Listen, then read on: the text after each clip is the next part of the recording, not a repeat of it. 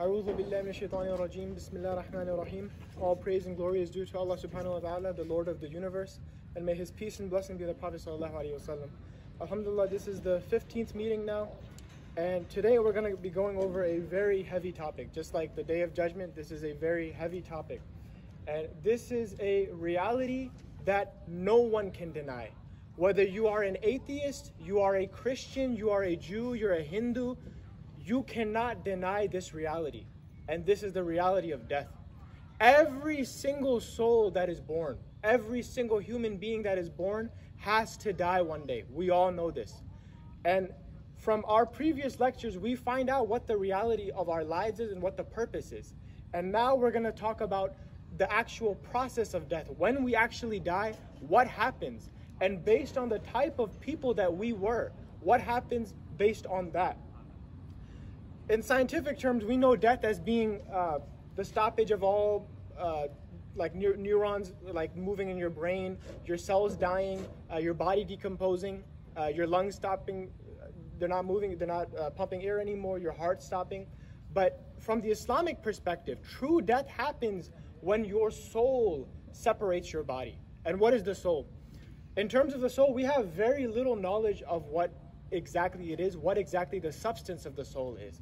But when we look at all cultures throughout human history, no matter what, it's only in modern times that atheists don't believe in this, but look at any religion, they have a concept of the soul, something that is within us. So this separation of the soul from the body is when death actually happens. First of all, when Allah subhanahu wa ta'ala created the soul, He created Adam's soul first, the first human being. Then when Adam was sent to the earth, from his backbone, from his back, the soul was extracted. And billions and billions and billions of souls were extracted. Every human being that will ever be born, his soul already exists. So before we were even born, our souls already existed. And when we are in our mother's wombs and a certain time passes, so like 120 days or something like this, then an angel is sent and the soul is put into the body. This is the first time the soul and the body meets. And this is where the beginning of your birth happens. When you're born, you spend your life, whether you're a good person or a bad person, then at the end of your life, now is the time of death, and the angels of death are sent. Now, most scholars say there's one head angel of death, and under him are many different smaller angels of death. And some scholars say that we all have an angel of death assigned to us, every one of us. So when our moment of death comes near, and it is an absolute millisecond before death, now there's no denying that death is about to come. As soon as we're about to die, the reality of the next life becomes very clear to us. The angel of death starts to approach. We see him come, and everything, depending on the person that we are. Now, if we are a good person, everything becomes clear, and this angel of death comes in a very good way. We look at him as a pleasant person to look at. And the Prophet ﷺ said that whenever you see a dead body, you'll often see that the eyes are looking up. That is the last millisecond where the body is actually looking at the soul leave the body and go to raise to the heavens. That is the last moment. And for the believer, the angel of death comes, and the angel of death pulls out the soul from the body like pouring water. Now, even this process is painful. The pains of death, what we call the sakarat of death in Arabic. Every single soul goes through the pains of death. Even our Prophet ﷺ, he went through the pangs, what we call the pangs of death, the pains of death. Even he went through this. So almost every single one of us will have to go through this, and some scholars say that only the shaheed won't go through this. Now, when the good person dies, his soul is gently taken out of his body, and the angel of death and other angels, so depending on if it was a great person, thousands of angels will surround him. Thousands of angels will surround him, and they will say, "Oh gentle soul, oh pure soul, oh beloved soul, come out, come to your final resting place. Come to a place of peace." They'll invite him. And the soul will be scared. The soul is going to be scared. It's not going to know what's happening. But the angels are going to reassure him. It's going to be okay. What's going to happen to you? Good is going to happen to you. So they're going to take the soul, wash the soul, and clothe the soul. and raise it to the heavens. Raise it to the heavens, and in the heavens, in the highest of heavens, the best of souls are going to be taken to the highest of heavens, and they're going to be presented to Allah subhanahu wa ta'ala. And they're going to say, oh our Lord, we brought you a blessed soul. We brought you a blessed soul. And Allah is going to say, indeed it is a blessed soul, and Allah knows best. And He will say, send the soul back. Send it back to the earth from which I created it, and it will remain there until the day of judgment. And the soul will be sent all the way back to the ground, to the grave, to meet the body again. Now, it's not going to enter the body as we know it right now, but it's going to go to the place of where the body is again. This is what we call the barzakh, or the realm of the grave. Now, this is the good person. The bad person, the evil person. A split second before he's about to die, he is going to see the angels with dark black faces. Some of the most terrifying faces that he can imagine. They're going to come, and his soul is going to be ripped out as if you take a metal comb, and if you see a sheep's wool, it's very hard to untangle. If you put it through the sheep's wool and rip it out, that's how his soul is going to be ripped out of his body.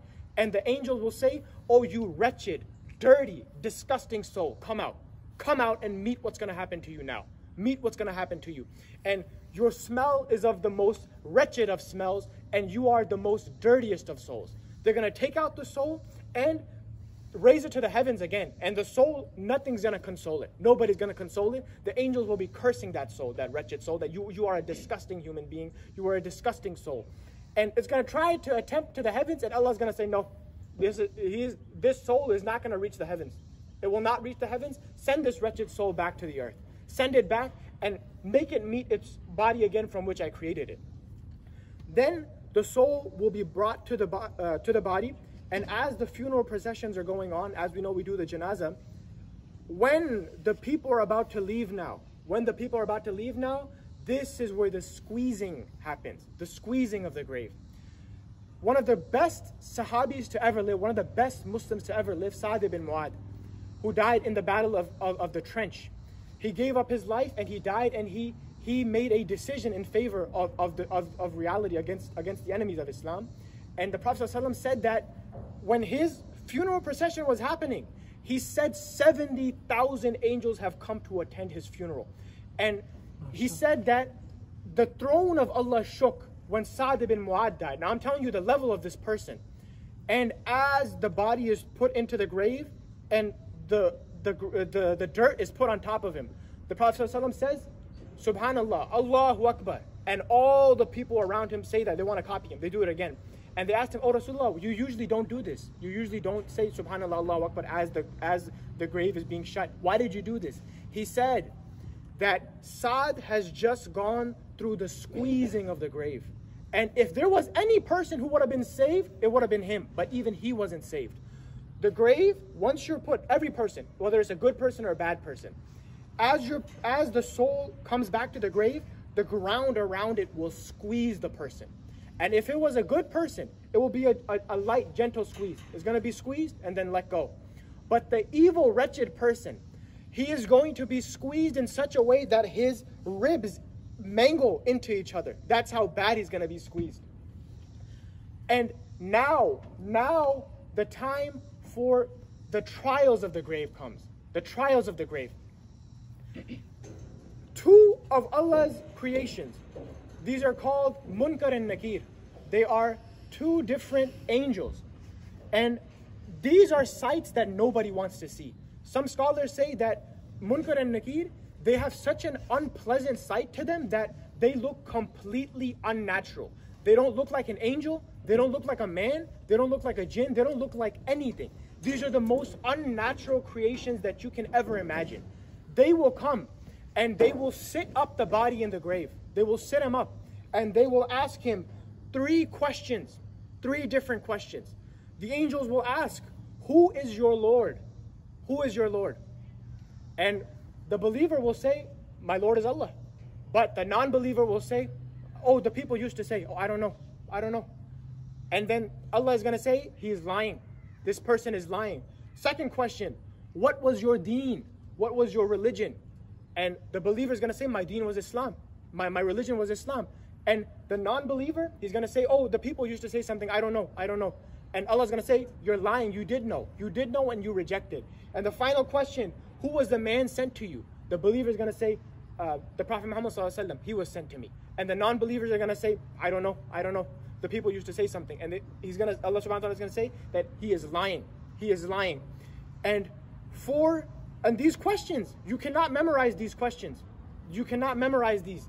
The person who lives by Islam, who follows the Prophet ﷺ, and who knows who his Lord is in this life, when he spends his life knowing who his Lord is, he's going to know the answers to these questions. You can spend your whole life trying to memorize these, you will never remember. The person, if he's meant to go to hell, if he's a disbeliever, if he's a wretched human being, he's not going to remember these. He's not going to be able to answer these questions.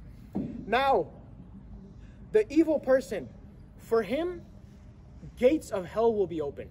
Gates of hell will be opened, and morning and evening he will be shown what his final destination is. Allah subhanahu wa ta'ala will show him that this is your resting place. You're going to go here one day. And he has no rest. The disbeliever in the grave will have no rest whatsoever. And he's going to be seeing his final destination. And for the believer, he will get a glimpse of what is to come in the next life. He will have portals of heaven open for him. He will smell the fragrances of heaven. He's going to smell it. And he's going to see the sights of heaven. And for him is peace. And the angel will say, this is your destination. And the believer will say, oh Allah, bring the day of judgment quickly. Bring it quickly so I can go to heaven. I want to go to this place that you have made for me. And the disbeliever is going to say, oh Allah, never bring that day. Never bring that day that I'm going to be judged on this day. Never bring that day. And some scholars say that some of the believers, once they are shown this and once they see peace, they will either enter some type of trance or a eternal peace in which their mind is not really working. They're just at peace. They're at peace. Now, after all this, these souls will remain in the grave until the day of judgment, until the second horn that's going to be blown, the second trumpet. We talked about that in the day of judgment. So then they're going to be resurrected. As we talked about the day of judgment, the whole proceedings are going to go on. And now the final destinations have come. Where are we going to enter? As the people are going to be walking over the bridge, the Sirat, they're going to be walking over, and chains are going to come down for the non-believers and the inhabitants of hell. They're going to come down and rip them and pull them down into the depths of hell. And what is hell? Hell is a place where the most wretched things that you can imagine are there. When you enter it, the most putrid, disgusting of smells that you can smell, the smells of rotting flesh, the smells of burning flesh, the smells of excrement, anything disgusting that you can imagine, it will envelop their nostrils, it will fill them with this. And the sights of hell, the things that they will see, the Prophet ﷺ used to cry. He was shown hell because he was the messenger of Allah. Allah showed him hell and he used to cry thinking about hell. Because he knew he wasn't going to go. He knew his righteous believers weren't going to go, but he still cried at the sights of hell. And when sometimes his companions used to laugh too much, he said, if you knew what I knew, and if you saw what I saw, you would cry more and laugh less. And what about the screams of hell, the screams of the inhabitants? They will be wailing and crying and asking for forgiveness to Allah subhanahu wa ta'ala. And they will ask Allah, oh, put us back. Take us back to the world so that we can do good now. Take us back now. Take us back now. And Allah said, no. Did you not have clear signs? I gave you clear signs. I gave you clear signs. Come back. You think I'm going to bring you back? The evidence was clear to you and you did not follow. You did not follow my messengers that I sent to you. Allahu Akbar. And what about the ugly tastes? Even the food and drink, the inhabitants are going to be begging for food and water. And they're going to be given food that will destroy their insides. And the water, they'll be drinking boiling water, boiling molten water. And Allah will keep on regenerating their bodies over and over and over. There is no death. There is no death in hell. Just pain and bringing them back over and over and over again. And what is the scariest thing about hell? The people who will be in hell permanently, Allah will abandon them. Allah will say, I will never hear you again. And I will never answer your prayers again. Na'udzubillah. May Allah save us from this wretched fate. Ameen. And the inhabitants of hell will look to heaven, and Allah will show them heaven. He'll show them heaven, and they will see their place in heaven. Each and every one of us has two houses, one in heaven and one in hell. We're going to be shown these, and they're going to see what could have been. If they had followed the right path, they'll be shown that just to make them regret even more how they used to live on this earth. And they will call upon the inhabitants of heaven, and they will say, "O inhabitants of heaven, has Allah delivered His promise to you? What He promised to you, did He give it to you?" They will say yes. And then the believers of heaven are going to say to the disbelievers in hell, "Did you get what you were promised?" And they will say, "Yes, we got what we were promised. We got it." And we seek Allah's refuge from this fate. On the other side, now we have the wretchedness of hell. Let's look at the beauty of heaven. Let's look at hope. We have to have fear of Allah, and we have to have hope. So let's look at hope. What is heaven described like? The beautiful gates of heaven will be open. A thing that we cannot even imagine. The pearls dripping from it, made of diamond and gold and every beautiful thing that you can imagine. The gates are just made of it. The gates are open for the believers, and the believer takes a step inside heaven. And the first step, he forgets every pain that he ever went through. He forgets every moment of depression, every moment of sadness and anger and jealousy and greed.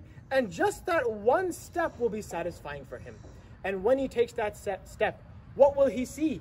He will see gardens of paradise, rivers that no mind can even imagine, rivers the size of oceans, pure as white, pure as milk, and their banks are going to be like pearls, and it's going to seem like gems are flowing out of these rivers, the purest of taste and the purest of smells from these rivers. And when they see across the horizon, they might think that there might be mountains, but those mountains are actually the palaces of the believers. The palaces of the believers will be rising up into the skies of heaven as mountains. And they will see creatures that no eye can even comprehend right now. We cannot even imagine these creatures, these beautiful creatures. And the sounds of happiness and the sounds of laughter and the sounds of joy that they're going to hear. And as they enter, they will eat the fruits of heaven and the meat of heaven and drinks that we cannot even imagine. That every time you drink is going to be a different taste, and it's going to taste even better.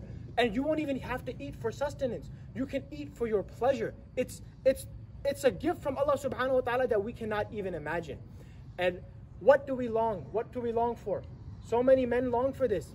Women, the most beautiful, some of the most beautiful of creation, the women of heaven, the hurs that we call, they are present in heaven, and they are there for the believers.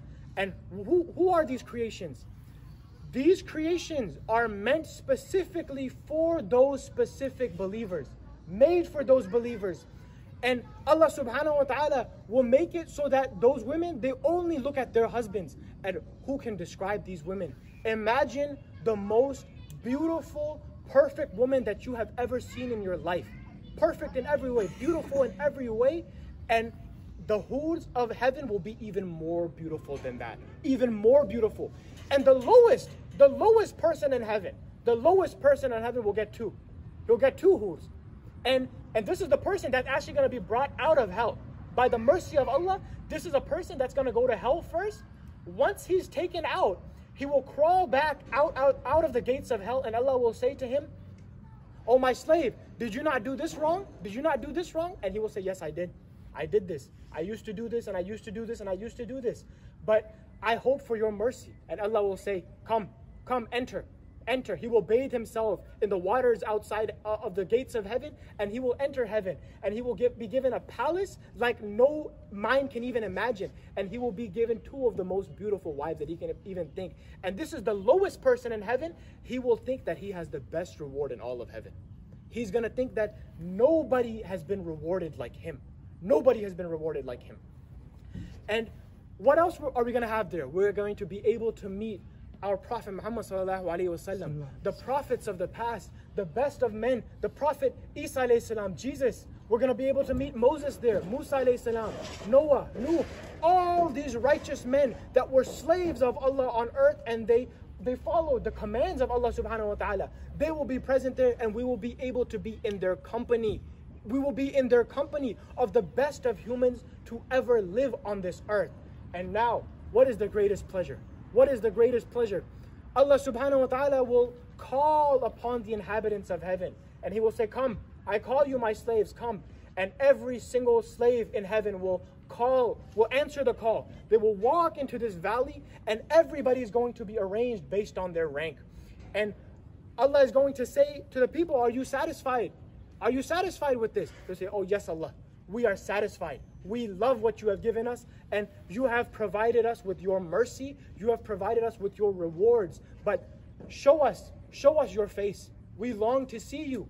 We long to see you. We want to meet you. And Allah subhanahu wa ta'ala will reveal His face to the believers. We will be able to see Allah subhanahu wa ta'ala.